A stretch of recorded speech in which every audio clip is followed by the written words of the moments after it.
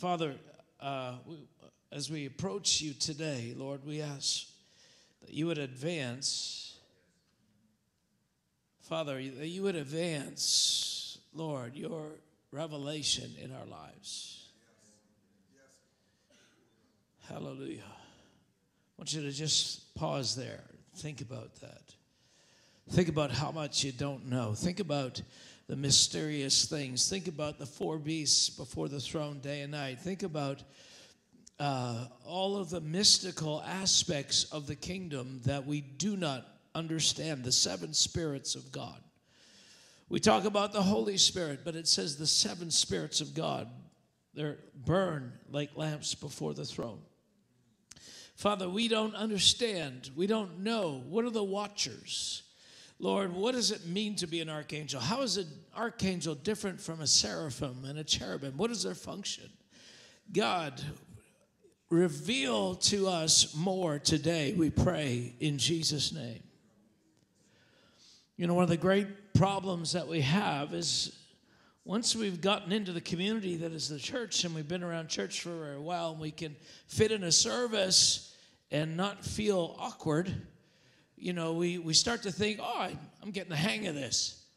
I'm getting to know how this works. But it's kind of like technology, right? You know, years ago, that older generation, we got into email and the www, the World Wide Web, and we thought, we are with it. But then, you know, it just morphed into this, and then the next thing, and the next thing, and the next thing, and before long, we're like, I need a 15-year-old. to do some things for me. The progression of spiritual revelation is greater than the progression of natural revelation. The knowledge, the things that can be known of God are way beyond the things that can be known about the creation that He created with His words. Right? The Creator is greater than the creation. Infinitely more sophisticated and complex, with systems that are native to who He is beyond our comprehension. And so we have to become acclimatized to the idea that learning, growing, increased revelation should never stop. And when you get to the point where you think, you know, I got a handle on this, you will be left behind. You will be that older person that you scoffed at when you were in your 20s, thinking, what, you can't even check your email, it's so simple. TikTok, yeah. Did you say that? Were you watching the feed? Did you watch the TikTok part? You hear that, guys? Those of you that were there, those words constituted a significant part of our day yesterday. I think it was prophetically, a word came out and the band began to sing TikTok. Isn't that powerful? He wasn't there, but he caught the nuance of a revelation. This is what we were talking about yesterday, about moving into something. And anyway, wow, praise God. Spirit of revelation in the room. Hallelujah. Now, this is what I want to talk about. It's all about sight. And if you were around yesterday at the when I summed up closed the gathering, I talked about some of these things, but I'm going to talk about them again and in more depth. But it's all about sight. What do you see? It's all about sight. Di often launches into that prophetic refrain. Do you see what I see? Because this is the desire of heaven. God didn't just save you so that you could go to heaven later. He saved you to be a participant and an agent for the extension of an invisible kingdom. But you can't extend what you don't understand and what you can't see. You can't go beyond what you see and what you presently understand. So there's a constant invitation to step into the unknown. But, you know, it's awkward to do something for the first time. You're generally going to do it poorly. And we get to this place in our lives, especially as you get older, where there's so many things that you do well because you've been doing them for a long time. You start narrowing your focus on those things that you only do well. And spiritually, it's the same thing. And you lose that need to conquer new realms. But I'm telling you, for the kingdom of God, we must not lose the hunger to conquer new realms. Right, Brian? Hallelujah. So glad Brian's here today. Now, I've said this before, but, we don't understand Revelation. See, we think when God is revealing something, it cannot but be seen. Listen, we think that if God is the one, if he's the one that's revealing something to a prophet or a person, that they'll never miss it. That the equation, what makes this seeable is the fact that God is revealing it. Let me tell you, that's only half the equation. The truth is, God is making lots of things visible, but lots of people aren't seeing it, even though his full power is there, pushing this revelation into the realm of the earth. Only a sliver of people get it. So we got to leave this notion behind that if God is revealing something, I will see it. Because I'm going to go through some scriptures and we're going to see that the polar opposite is the truth. God is always revealing things, and the problem is we don't see it.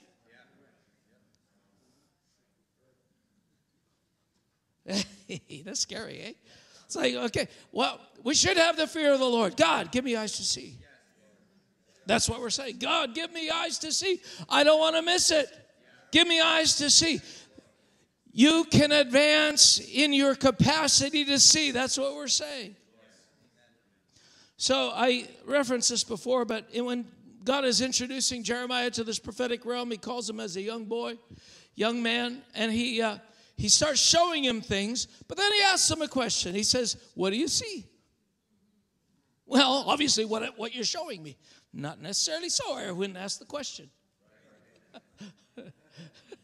If I thought there was no way of you not getting it right, I wouldn't ask you what you see. And then when he says, well, I see a boiling pot or whatever it is, there's several revelations, he says, you've seen well. What does that mean? That means there's a potential of not seeing well or at all. We have this idea that election comes by supernatural origins alone. That when God calls somebody to be a prophet, that's it. They're a prophet and they're going to step into everything that God called them to. No, they have a potential to step into things that they're called to. And the calling is based on a disposition that's already there, yes, but it still has to be developed. One of the things that came up this week, and Dick DeWert was talking about how Isaiah, the Lord is putting his finger on Isaiah 60, 61, 62 recently. And then he launched into this thing that, have you ever noticed how much of Isaiah is riveting? And it's just, among all the prophets, if you're going to go and read a prophet, chances are you're not going to go read Nephaniah or Zephaniah or Nahum. Haggai, well, there's a couple verses in there that are really, ooh. But man, Isaiah. It's like, do you think all the prophets are in heaven thinking, man, I wish I had some of the revelation Isaiah had? I wish I could have had the chance to say those things. What if they did? What if they did have a chance? What if that revelation was possible in an increased way, but we make the most of it or don't make the most of it in our lives? What if that applied to all of us? I love going through the Psalms, and when I hit a psalm that's like, ooh, this is so thick and gooey with revelation, life, anointing, I love this. Inevitably, I go and say, Psalm of David. Psalms of David, man, they just stand head and shoulders above everybody else. And all the other psalmists like, I wish I had that poetic ability that David had. It wasn't poetic ability. He saw things. He heard things. He heard the Godhead talking and musing amongst themselves. God the Father is talking to the Son. And he hears it. It's like all the other prophets, man, I wish I heard that. So lean in a little more. My point is this, and this is my premise this morning.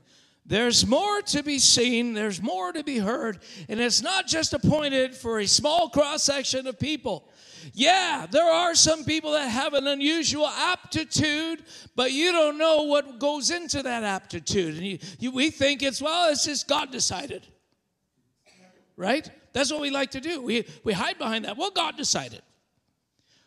You know, and there's some ways that God does decide. He does give certain things, but it's always based on a criteria. Now you think, well, but I'm not called to be the eyes of the body. I'm called to be the feet. I'm called to be the hands. True. All of that. But let me just put it out here for you. You ready? As many as our sons of God are led by the Spirit of God. Okay? As many as our sons of God. That means there's no opting out of this on this paradigm.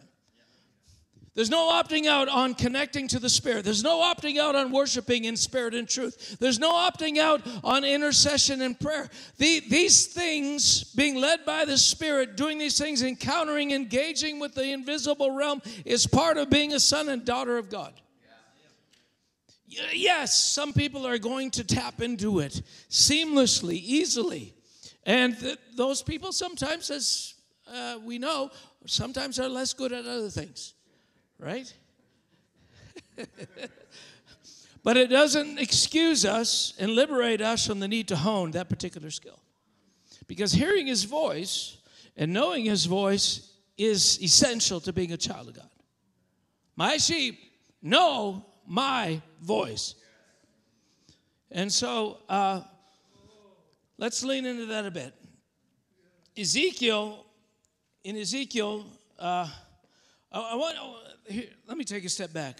I want to give you a couple of instances where there's blindness, where people are not seeing, and where there's a potential of seeing.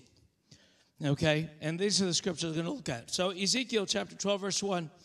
Now the word of the Lord came to me, saying, Son of man, you dwell in the midst of a rebellious house, which has eyes to see, but does not see, and ears to hear, but it does not hear, for they are a rebellious house. Clearly the ADD. What noise? Clearly the Lord is faulting not himself. Right? The reason they don't see and don't hear is because they are a rebellious house.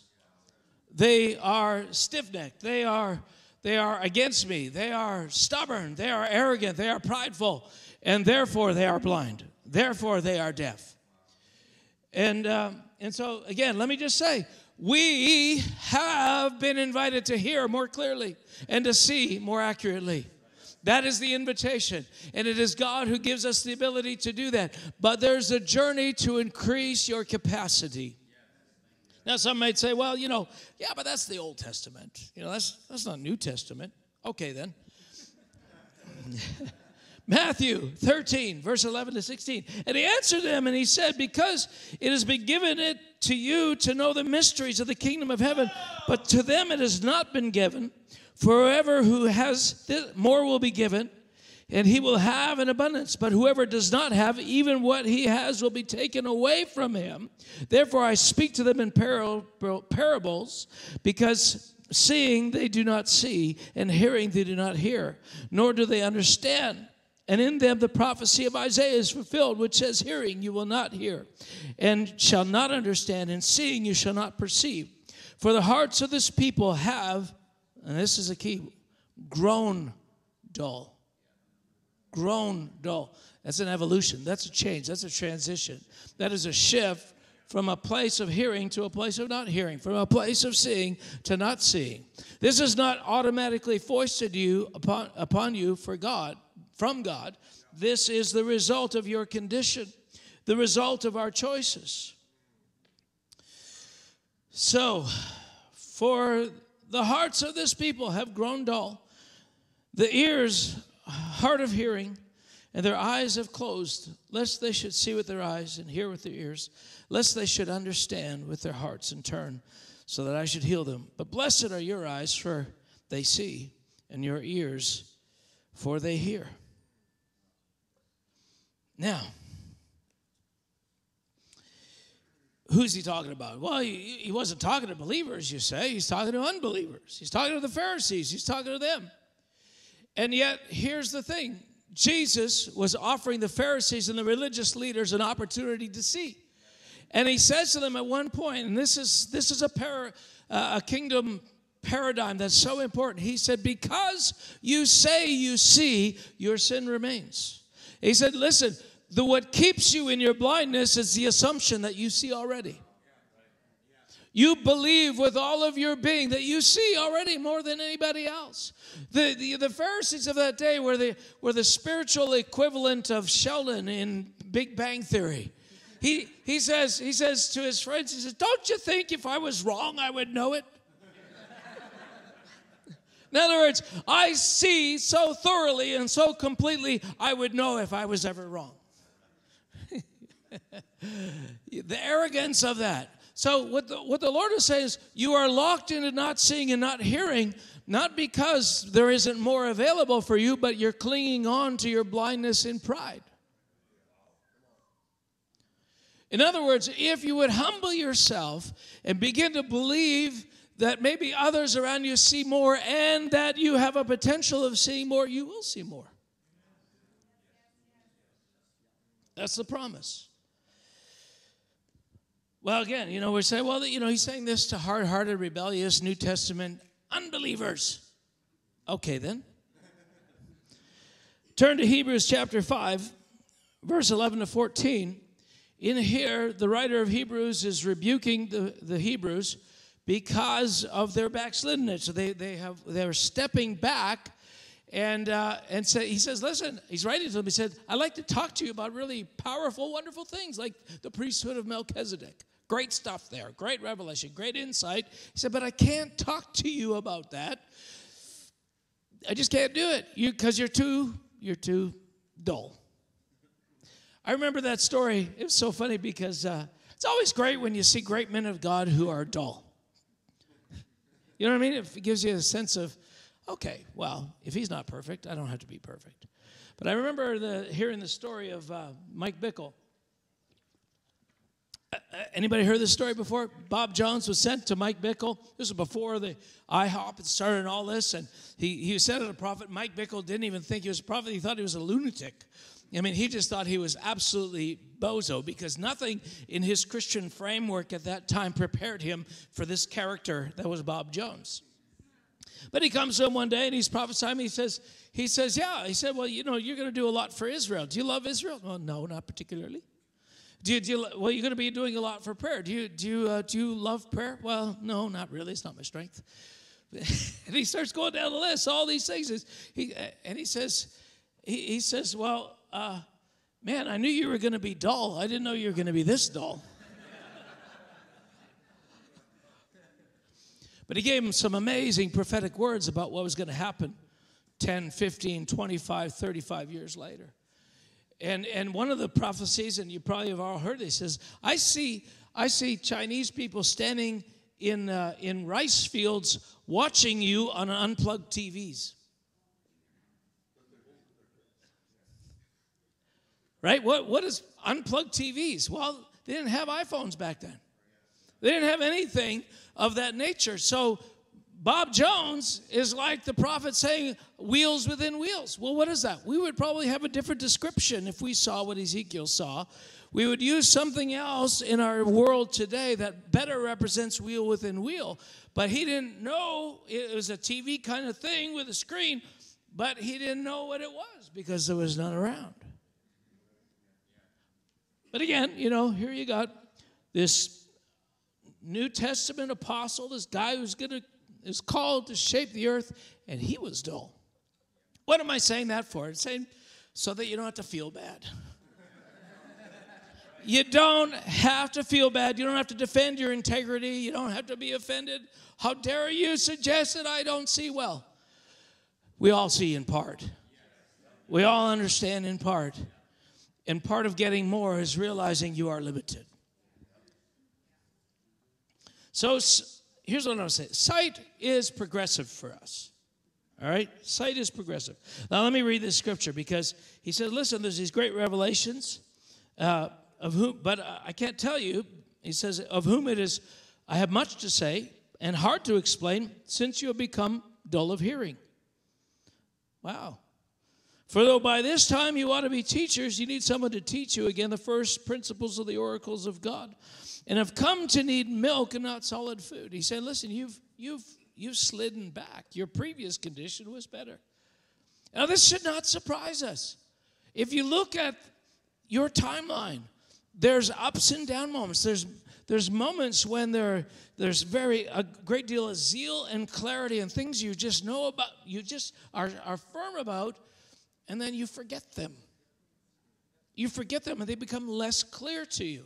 And so it changes the expression of your Christianity. Then, if you have ever had a point where you come into a new place and those things become clear again, you realize, oh, that thing's clear. And again, we think we're just victims of providence.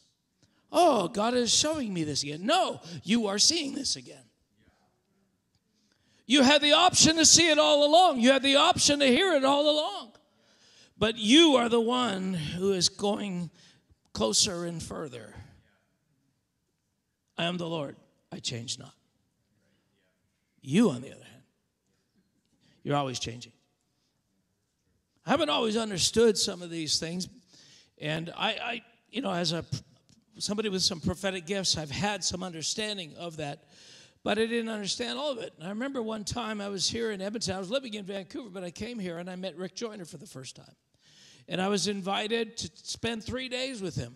And so I made the most of that. I drove him around. We went to a radio interview. I took him shopping. We went out for lunches. It was great. It was the first time that I'd ever met somebody and talked to them where I felt I could talk about everything I understood. And not only did he understand what I was talking about, but he could add to it. It was so refreshing for me. I thought, okay, I'm not a lunatic. Hallelujah. Yeah. But anyway, so we started talking, and I wanted him to see some of my writings because I thought, I'm not getting a lot of support from the body of Christ here. And I was like, how off am I? So I gave him one of my articles. I'm really secretly hoping he'd love it. So he come back the next day. He said, well, you got the goods. He said, but you can't write worth beans. Thank you for that, I think. But he said to me, the secret to good writing is editing. The words of the Lord are pure words, purified 7 times like silver in the furnace of the earth. He said, I edit everything I do 7 times. And I said, well, my problem, I try to edit. I read back all the time what I wrote, but when I reread it, I think, man, this is brilliant. I wouldn't change a word.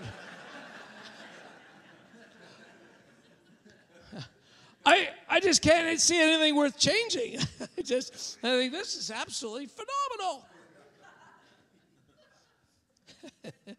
Listen, something happened after being with him for those 3 days. After being just with him for those 3 days, I started writing the next week. And from then till this day, I cannot write anything without having to revise it every time I read it.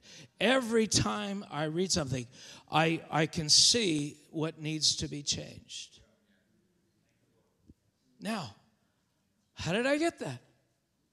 How did I get that clarity? It was not there, and then it was there. I didn't have it, then I had it. It was imparted. Listen, spiritual clarity is something that you can pick up by being around others who see more. And I've discovered that more and more times. That's why it's important who you hang around.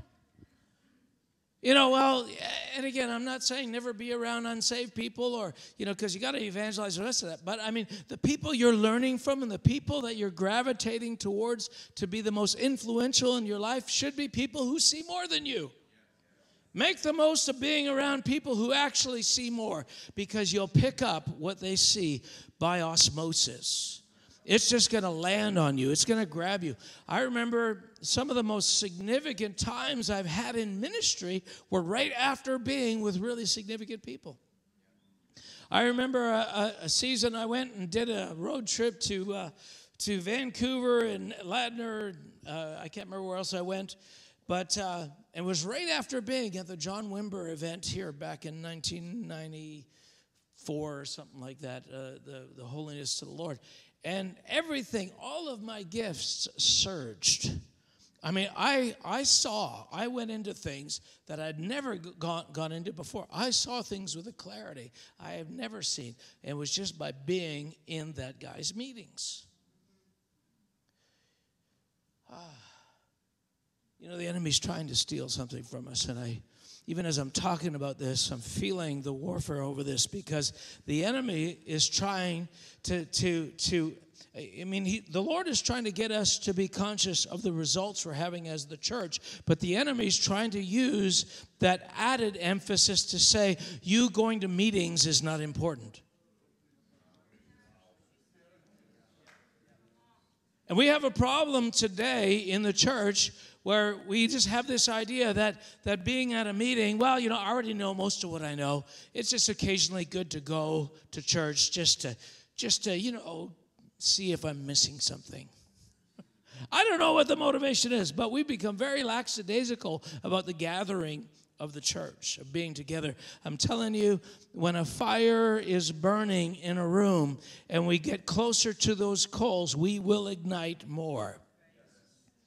And I can tell you for sure, all backsliding is preceded by a diminishing appetite for being together with the body. Always, always, always. So watch out for that. Now, you know, in the Old Testament, how are we doing for time? We're doing good. In the Old Testament, there were times when and you see this, where even Saul, who was not amongst the prophets, he happened to be in the company of the school of prophets. You remember what happened? It happened, I think, at least twice, right? And he's with the prophets. He's not a prophet. He's never prophesied before. But he gets around the prophets, and boom, he gets swept up into the anointing that's there, and he starts to prophesy, and the people start to Saul among the prophets. What is that? That's impartation. That's stepping into a clarity that somebody else has, and they have it in such abundance, it's spilling out all around them. And if you just get near to them, you step into the cloud of their visibility. That would be great, right? But, you know, if we feel like we see better than everybody else already, we have no need to get around others who see more. I'm telling you, this is a problem. It's a big problem, and I see it over and over.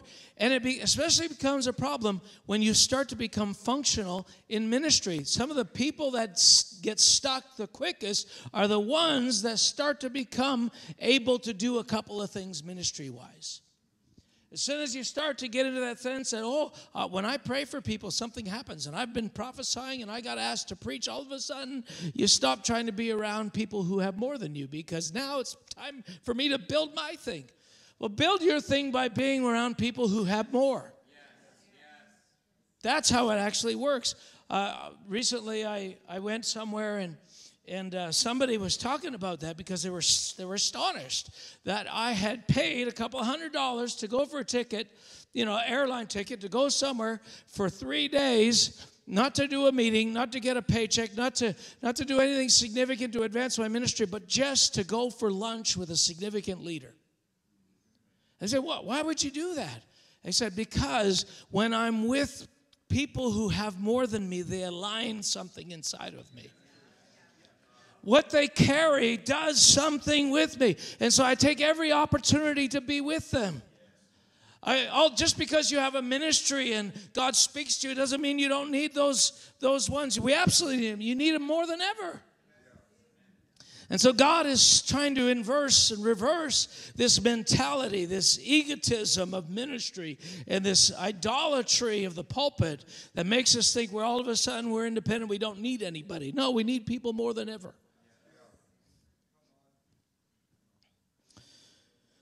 So God wants to give us more.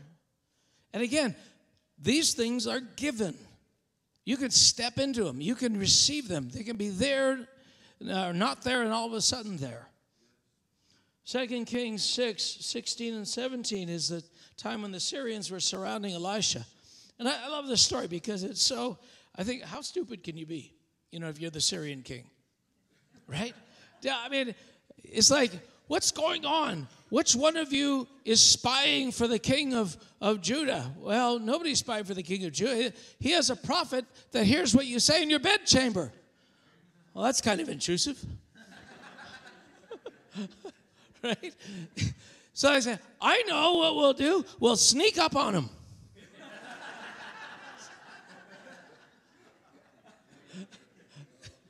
Yeah, that'll work.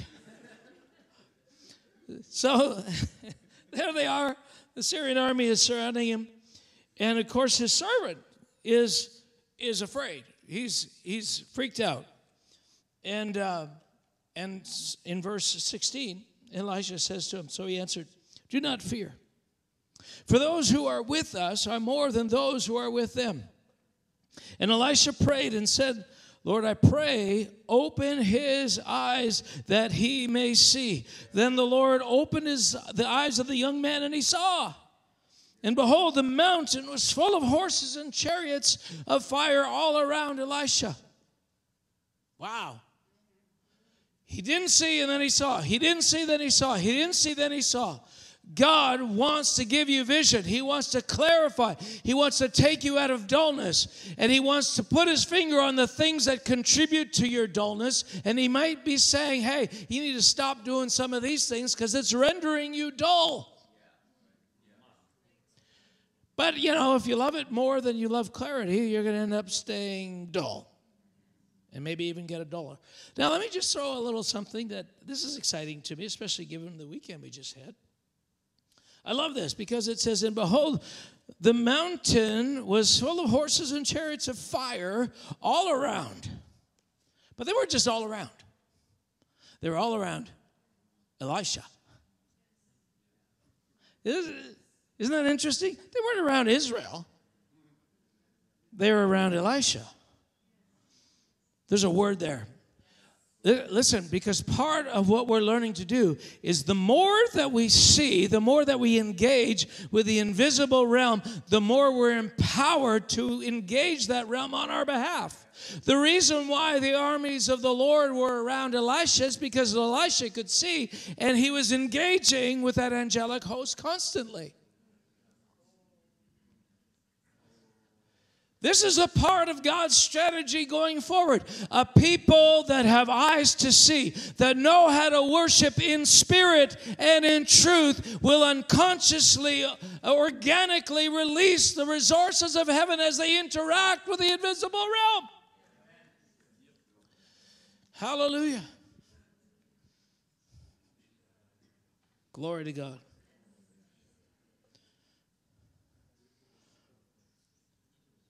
Now, again, it's easy for us to think, well, yeah, but this is for the elite Christians. I'm just a helps ministry. I'm just a, average intercessor. I'm just a, no, you can be if you want, I suppose. But God is not limiting you to being an average Christian. Average Christianity is for those who choose average Christianity. This is what it says in 2 Corinthians 4. Paul he's exhorting the believers, and he says, I'm going to read a large section of Scripture, but there's a lot in it here. He says, therefore, we do not lose heart. Even though our outward man is perishing, yet the inward man is being renewed day by day. For our light affliction, which is but for a moment, is working for us a far more exceeding and eternal weight of glory, While we do not look at the things which are seen, but at the things which are not seen, for the things which are seen are temporary, and the things which are not seen are eternal. He's saying, listen, what will enable you to fight the fight, what will enable you to be a part of an overcoming company that releases heaven on earth is a focus, a fixation on the invisible. This shifting from looking at the world around us to looking higher is a part of the ascension, the call into clarity that we are invited to experience. Wow. Now, it's interesting. I'll read the whole thing because it's so good. This is one of those juicy portions.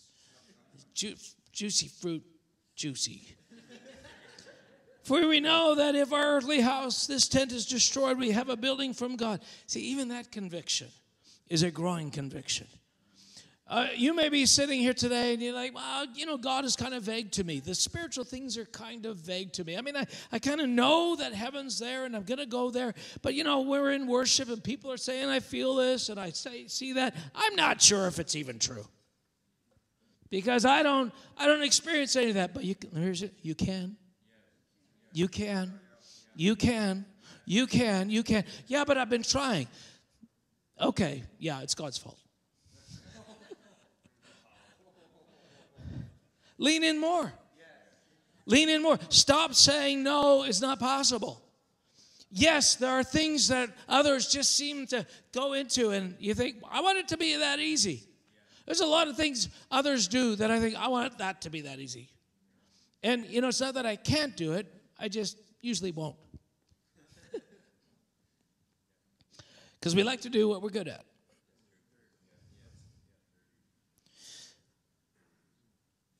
For in this we groan, earnestly desiring to be clothed with our habitation, which is from heaven. If indeed, having been clothed, we shall not be found naked. For we who are in this tent groan. Who is in this tent? Anybody in a tent? What's he talking about? What's he talking about, Brian? He's talking about your body, this tent.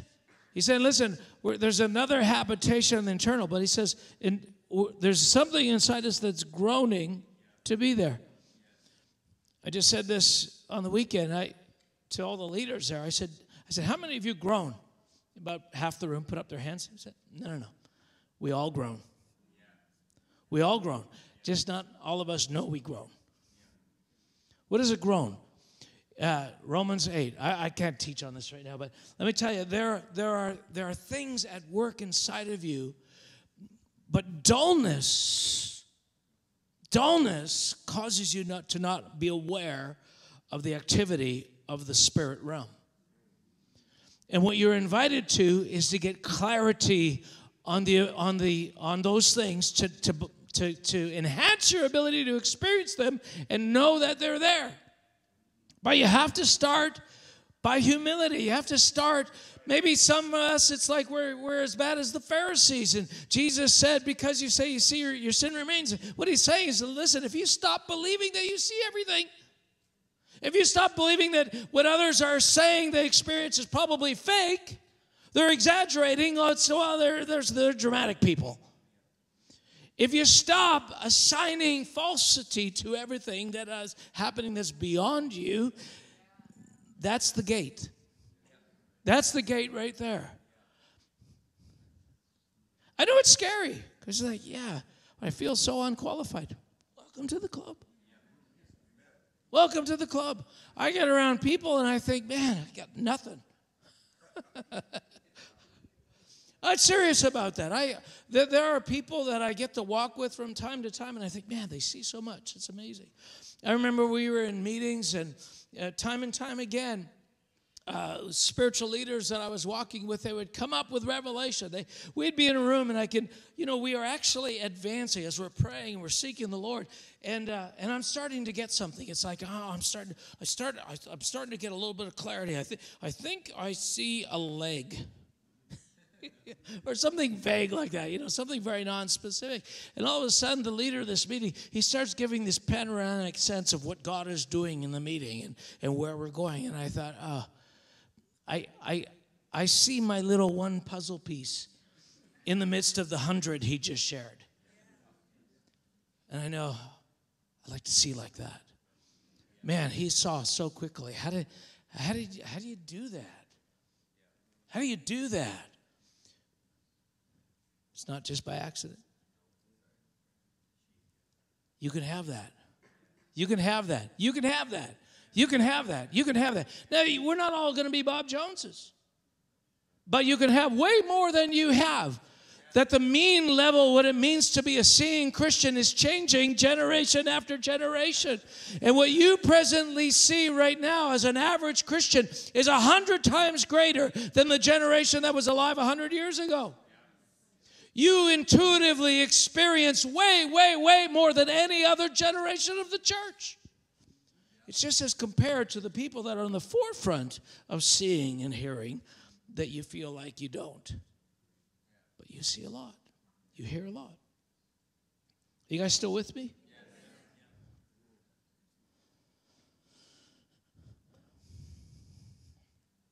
I'm going to turn because there's a very clear and obvious way forward. If the servant of Elisha was not seeing, and the Lord granted him the ability to see, if New Testament believers in Hebrews were dull and they were being encouraged to move out of that dullness, it's saying it's all within the realm of reach. It's all within the realm of possibility. You don't have to disqualify yourself or excuse yourself. Now, I'm going to read a passage from Revelations from the church of Laodicea, because here is Jesus talking prophetically to one of the 7 churches of Asia. He's coming to visit them. These are people, these are Christians. These are early Christians. These are people that have had the pure apostolic gospel, right? I mean, there's no culture added to this other than the culture of their day. I mean, Jesus, wasn't long ago that he was alive and on the earth, and the apostles clearly are still alive. But this is what he says to the church of Laodiceans. He says, "These things say the Amen, the faithful, the true witness, the beginning of the creation of God. I know your works, that you are neither cold nor hot. I could wish that you were cold or hot, so then because you are lukewarm and neither cold nor hot, I will vomit you out of my mouth." Pretty harsh for people that are trying to serve God, eh? Maybe the bar is higher than we know. Because you say, "I am rich, have become wealthy, and have need of nothing." It's interesting. Because, listen, you're in the condition you are because you believe something about yourself. What do you believe? Let's look at it again. Because you believe I am rich. I have become wealthy and have need of nothing. And do not know that you are wretched, miserable, poor, blind, and naked. That's quite a contrast. Right? How can you be all those things and think you're the polar opposite? Listen, welcome to the modern world. Welcome to the modern world. This is the reality. When you look at the compartmentalization of the church, you have people who churches, streams that came out of revival at one point and still hold the belief systems of that revival. Ergo, they believe that they are still in the midst of that revival. Only, maybe not quite as much as we were experiencing 100 years ago, but we're still that. No, you're not. I mean, this is not even, 100 years. This is like a handful of years. I don't even know how long it was exactly, but John is still alive. And here's a church that was on the cutting edge, experiencing revival, the glory of God, the apostolic gospel, signs, wonders, and miracles. And Jesus is saying to them, "You're not what you think you are." And we get offended when somebody tells us that today. Good grief. I would not be shocked. We should not be shocked. Right? Now, we like to think, well, others are more blind than us. And that may be, but, you know, the guy who has 20/60 vision might be, you know, vaunting himself or exalting himself over the guy who's completely blind, but he still has 20/60 vision. I mean, he's got Mr. Magoo glasses. If we're being invited to have 20/20 vision, 20/20 vision, you know, we may think, oh, I'm way ahead of the guy that's blind, but you're Mr. Magoo. You're almost blind. I don't want to be Mr. Magoo. I don't want to be somebody who's stuck in this place where because I see more than somebody else, I believe I don't need to see more. That's the arrogance that he's pointing out this church. He said, listen, you have things. I'm not denying you have things, but the things that you have blinded to you to what you don't have.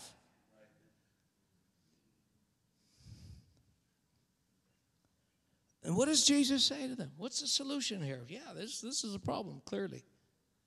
I counsel you to buy from me gold refined in the fire, that you may be rich, and white garments, that you may be clothed, that the shame of your nakedness may not be revealed, and anoint your eyes with eye salve, that you may see. What is he inviting? He's saying, Christians, you've grown dull, you don't see, you can't hear clearly. It's not just the plight of the unsaved. It's not just rebellious Israel. It is the human condition that we are moving along an axiom of clarity, and we're getting more clear and less clear depending on the attitudes of our heart and what we're willing to dispose, you know, to orient around, and what we're willing to do or not do concerning our spiritual lives. But God is saying, listen, if you only knew the vision that you could have, if you only knew the clarity that you could have, if you only knew how much I want you to interact with the kingdom of heaven, if only you knew, understood what was available to you, you would give everything.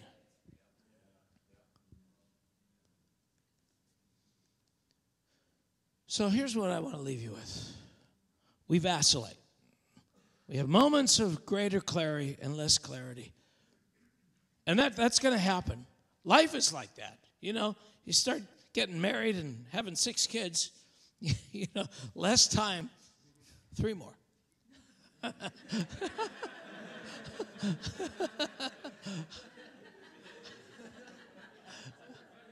That wasn't necessarily prophetic.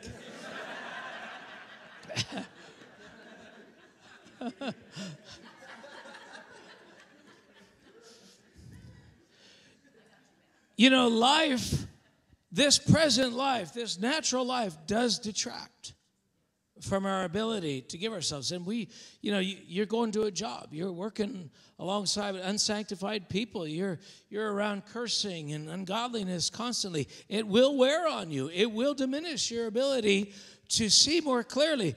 All the more reason to give more of your time outside of those environments to hone that vision. All the more reason to get around people who go deeper. All the more reason to humble ourselves and say, God, I want to get more sight. I want to give myself to I want eye salve. I want to be desperate. I want to see. I want to hear. God, I want your kingdom to come on earth as it is in heaven. That is what's available for all of us. More of that, if we want it.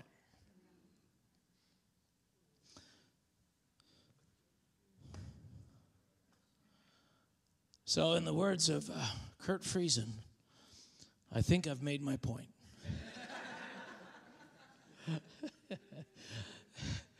I was talking to Kurt. I said, Kurt, you should get a cell phone. You're very hard to get a hold of. He says, yeah, it might be time. I think I've made my point. I thought that was so funny. Hallelujah. There's more.